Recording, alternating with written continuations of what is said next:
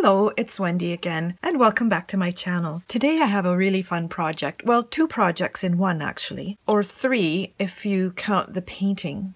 So you can pick and choose however many parts of this that you want to do. And what I'm beginning with is this really pretty night sky, sparkly winter scene for Christmas. And then I went on to make a card out of it.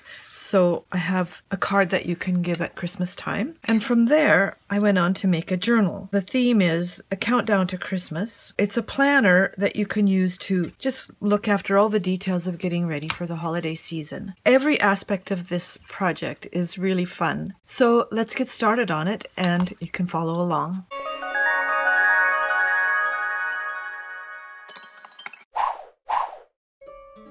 To start with, I've cut a piece of cardstock, which has a nice little raised pattern of dots on it, to make a finished card that's going to be 5 by 7 inches. And I still have, I have the pieces, leftover pieces, so I'll be able to use those either in this project or in a different one. But my next step then is to paint the front cover. Now, as I mentioned in the introduction, you can use this project two ways. One is to just create a Christmas card. The other is to create a countdown to Christmas booklet that you can carry with you to keep track of everything leading up to Christmas. And I'll show you how that goes after I've done the painting and started putting together the card. So to begin with, I'm going to do kind of a winter midnight. The colors I'm mixing are Prussian blue and a little bit of lamp black. Now, before I put it on my paper, I want to test it. So I've tested some colors here. This is Prussian blue.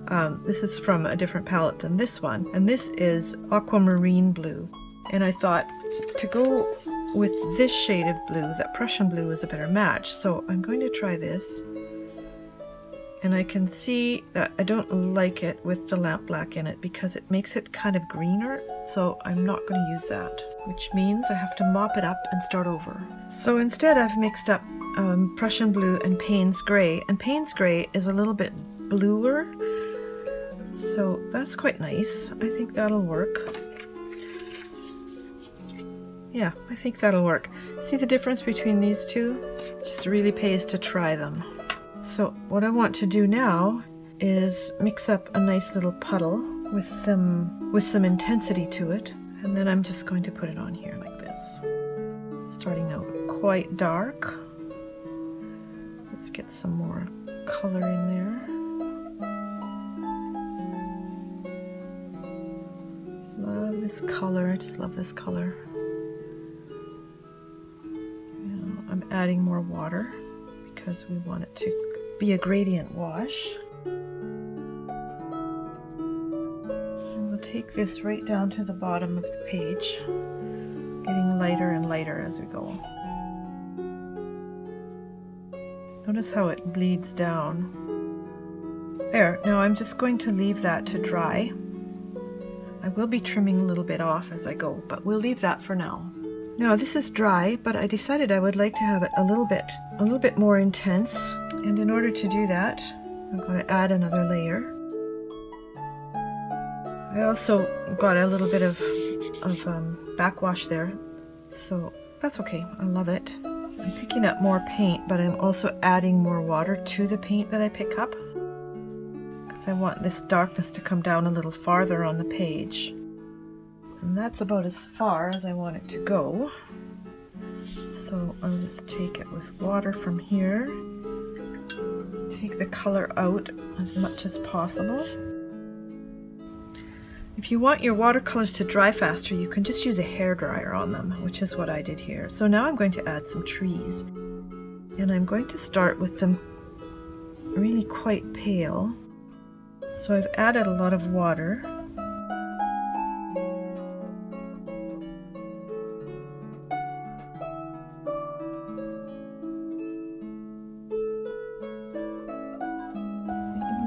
Paler than that.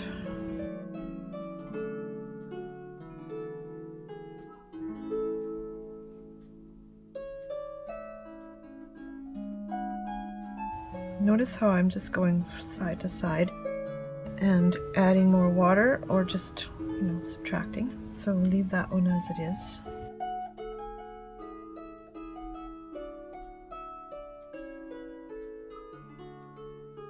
So my furnace came on because it's cold today, and it's rainy, and it's windy, and that means there's snow at higher elevations. And I live right near mountains in the valley, and basically we're surrounded by mountains. Don't backwash there, I don't want that.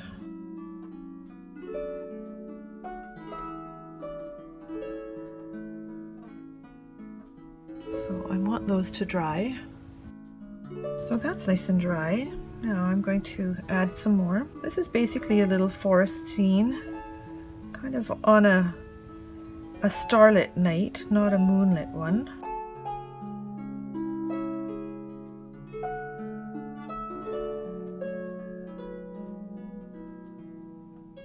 I just go kind of horizontally on these boughs.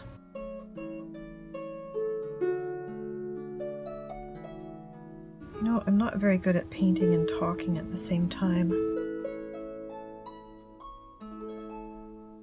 I'm going to put another tree in here. Here or here. I think I'll take it off the edge here. So let's do this, because I want to cover up this part here. It didn't turn out that well.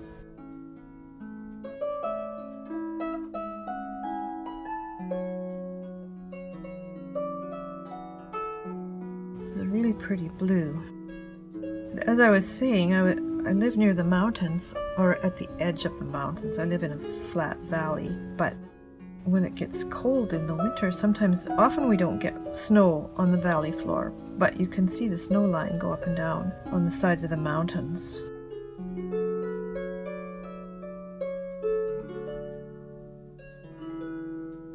It's too dark.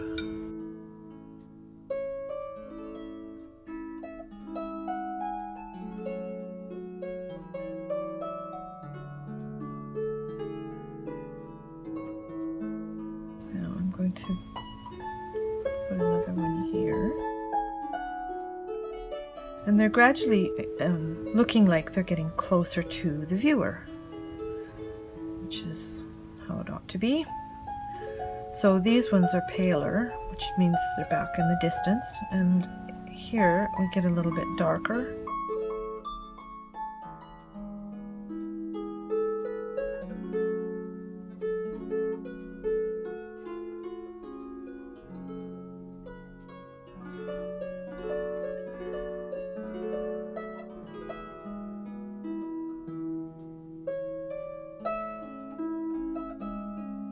I need one in here. Too much water. This one's going to be quite pale. That's okay, I can always go over it again. But you see how easy this is. Just kind of touch it, go back and forth. I'm going to leave that one like that, and then put some more darker ones in the foreground. So this represents the snow, which, you know, when night falls in winter, you can't really tell the difference between where the snow ends and the sky begins. So it works really well that way. And now I'm going to go back over this one because it kind of disappeared.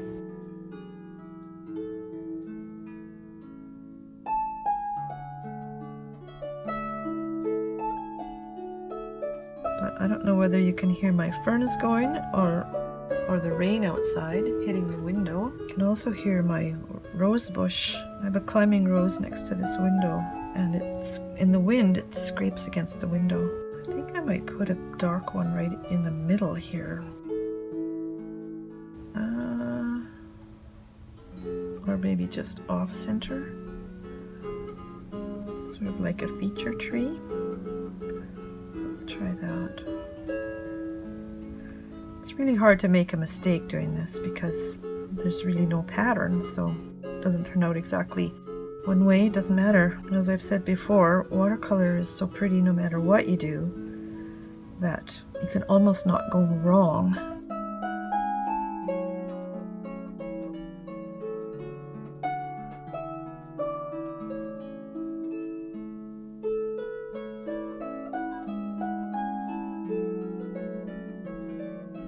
I quite like that.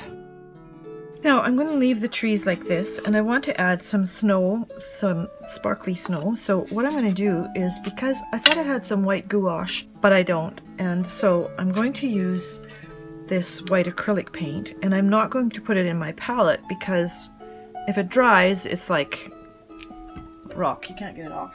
So I'm using just a styrofoam little saucer, and I'm going to cover up my painting with this rag so that I can try something and mix this together and see what happens. So just a little blob of that, and I'm going to use a brush that I don't care about because I certainly don't want to use my nice watercolor brushes. And this one will do. This is actually an oil painting brush or a brush for acrylics. So I'm going to make it so it's kind of damp so that I can actually flick it onto the paper. So I need a bit more water in it so that it will actually spray. And I'm going to use a scrap left. This is left over from my video about doing the watercolor garlands. So let's see how this goes. Oh, that goes pretty well, doesn't it? You can see what happens when it dries. It's already dried on my finger.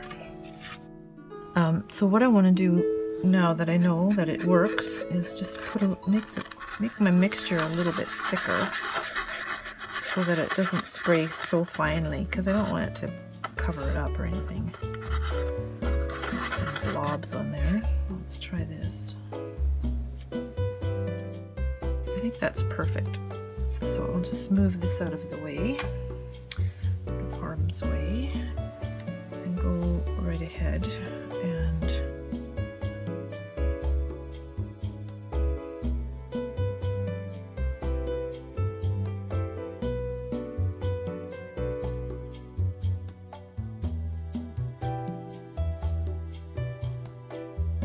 I think that's enough. Any more would be overdoing it. You will be pleased to know that I was able to remove it from my finger by wetting my finger and wiping it off. So no big deal there. So I'm going to let this acrylic dry. It's nice to have some of these on hand. They're cosmetic swabs with a pointy end and a little paddle on the end. So I like to keep those around my studio so that I can do things like this. Since this one's kind of a blob, I'm almost too late. I think I'll leave it. It helped a little bit, but I think I'll leave it like that. Now my paint is all dry, and the great thing about using this for a palette is that you don't have to clean it up afterwards. You can just chuck it. Now I'm going to do something kind of radical in the watercolor world, and you'll see what I mean in a moment. So here's another scrap that I can use to work with, and I've got Crafter's glitter glue, and I'm going to do a glitter layer on my painting. So, but first I want to try it and see how it's going to work out. So I bought this little spatula and the glue at the local dollar store, and I want to just put glitter all over my painting. And I think it'll work if I don't mess with it too much. See how this is kind of bringing up the paint? So we have to watch for that. I'll just get rid of that red off there. And I think I'll do this a little bit at a time. Put a little blob there. Oh, should have gone bigger. Let me see, go big or go home. Well, I'm already at home, so that's not going to work here, but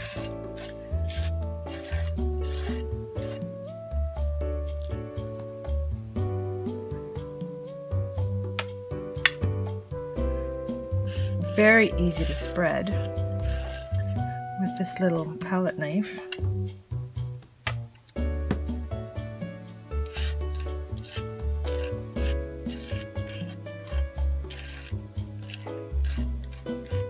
I think that'll do it. It also gives a bit of texture. So there we have that. Now I'm going to just leave this for now to dry. Put the cap back on the glue. I love stuff like this. and move this aside because we're going on to step 2 for the card. So this will be the front of the card, but I'm going to trim it, and so you'll see why in a moment. I have so little space in my studio that I have to move everything around when I want to do anything. I'm really kind of struggling with that because I'm adding new things, more paper crafts and more interesting things to do with watercolors and papers and all kinds of ephemera kind of stuff. And space is an issue. Here's our card again, and what I want to do now is put on kind of a border. So I have this dazzling stuff. I love sparkle and I really like blues, so I thought this would be really nice. So what I'm planning to do is to take this and make kind of a frame for the watercolor, which will go on top of it. So let's see how that works. And I think I'm going to have to measure a little bit. Oh, that was pretty good guesstimating. Now, let me see if my painting is dry. There, my glitter glue has dried, and I'm going to just leave it here for a few minutes because I have another job to do. I've decided to line my card with this tissue that has these little shiny dots on it, which I think is really festive looking. So what I need to do is measure exactly how big to make it, and I'm going to do that just with a pencil, and then I will glue it into the inside. So I'm going to make sure I'm really... Keep in mind that none of this is difficult. It's just, you just do one thing at a time. So I'm just using a glue stick, and I would normally use a larger one, but this is all I have, and I have several of these. So I'm taking this right out to the edges. And then some, it looks like. I'm just going to do the whole thing so that it sticks down really well. And we have a few wrinkles, which is fine. I think it kind of adds to the charm.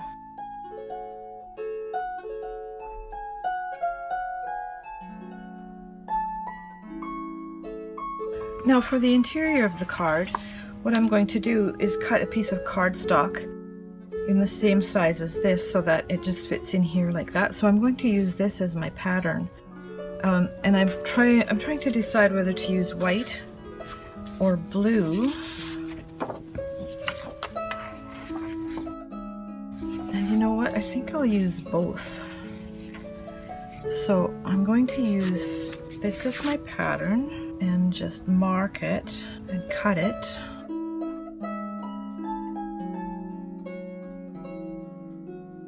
I don't mind cutting and leaving little bits of papers because I can use them for other things as well. I have so many things in mind. I'm going to get into doing some junk journals, and you know what I really love is to be able to use watercolor in lots of useful ways. I mean, it's lovely to have a watercolor picture on the wall, and I have lots of them, as I'm sure you can understand, but it's also, I love to make something out of them so that it's something useful. Now I'm going to just make this, leave this as a border and put this inside it. So I'm going to, let's see, just mark it like this and do the same again. It is so dark here today and the clouds are so low. It feels like it's almost nighttime and it's only like 2:30 in the afternoon. So these will go together like this. So I'm going to get out my handy glue stick again. Okay, there's the interior of the card done. Now let's have a look at our painting. I'm just going to pull these tapes off. The glue's all nice and dry. And I'm pulling this away from the picture so that it doesn't accidentally tear it. There! How pretty is that? Wow, I just love it. I almost think I should keep that white border, but then it won't fit on my backing paper with the sparkles. See what I mean? So I decided not to use the glitter paper and not to cut this down because it just doesn't seem to work. It's too busy, and I don't know, it kind of, all this kind of takes away from this, and there's glitter here and it's like glitter storm. However, white does look good behind it. So I'm thinking of doing something like this and putting a message here just leaving this white border on because there's a nice contrast with the blue. And I'm going to try something a little bit different with the message, which is I've got these stamps and I'm thinking, let it snow, Merry Christmas. Put that in a corner. I think that's too big. Could do Merry Christmas along the top like this, just to kind of try it here. Or there's that Merry Christmas. Let's put this in the right place to start with. And put that Merry Christmas there. Just to help us visualize here. I think I like that. Okay, let's see what we can do. I'll just move some of these things aside. And I'm going to use this piece of cardstock. And I'm going to do something unconventional. Because instead of using a stamp pad, I'm going to use watercolor on the stamp and see how that works. I have tried it before with varying degrees of success, I'll say. So what I need to do now is wet my paint again. I want to get a really nice, intense mix. And in order to do that, it's less water, more paint. And I'm using this as a scrap because if it works out, then what I will do is just cut it to fit. So let's try this. I don't want it to be too sloppy because then the water will mush out between the letters. Okay, let's try that. Which is exactly what it did. Okay. So I need less water, more paint, which we can do, hopefully. This may not even work, I have to admit. I've only tried it a couple of times and it was kind of a hit and miss. Okay, that's a fail. Okay, here's plan B, which is I have this quite old stamp pad in blue, which I'm going to try. So it's like I have a little grandson who's 3. And if his mama tells him to do something and he doesn't want to, he says, "No, Mom, no, new plan, new plan," which she seldom falls for. I'm not liking that either. It's too wimpy. Like I said, this is a very old stamp pad.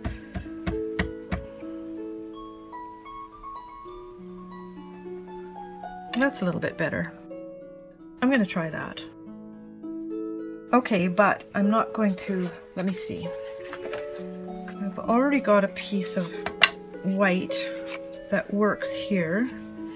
So what I'm going to do is glue this on, cut that out and glue it on.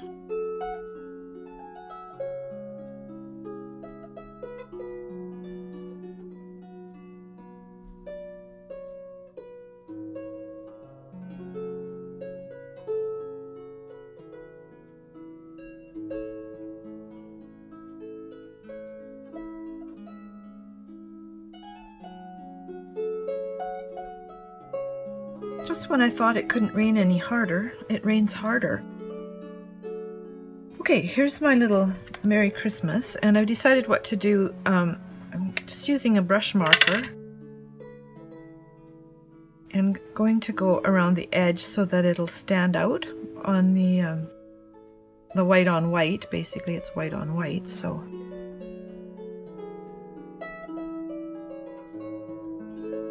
By doing this, it'll give it a little line of contrast, which I think will be really nice looking. So it's going to be really attractive. And that's what we want, right? We want attractive in all things. At least I do. There.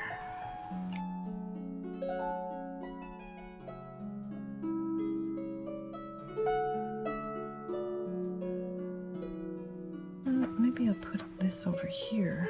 I need something there then, don't I? Alright, I have it figured out. So I'm going to glue this one in place.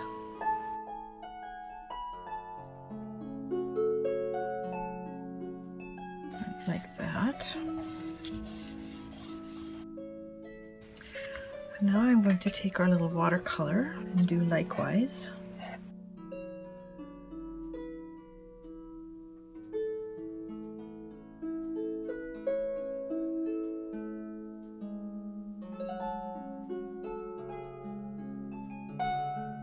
Make sure I got that nice and straight.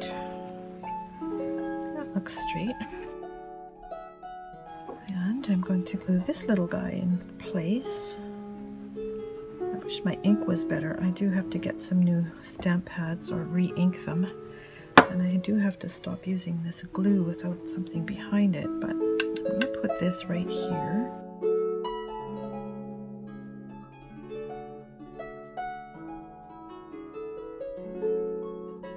And then I have these little shiny dots that I picked up the other day. Which ones did I use? I think those ones. So I'm going to put those on. There's the card. Now you can do this in lots of different ways. You certainly don't have to do it the way I did it. I do hope you'll try the watercolor because there's lots of ways you can go with it. And in fact,